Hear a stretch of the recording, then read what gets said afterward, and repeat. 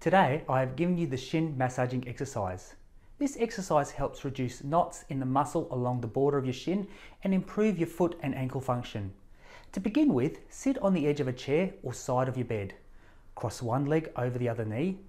Place both your hands on the shin bone as close to the knee as you can. Then place both thumbs behind the edge of the shin bone and press down firmly and hold for about 3 to 5 seconds.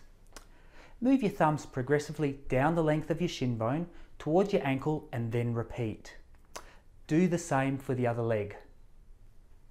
If you develop bruises, ease back on the pressure you're applying.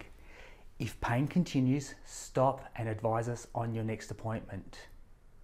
If you have any questions or concerns, please feel free to contact me. Otherwise, we will check up on you on your next visit.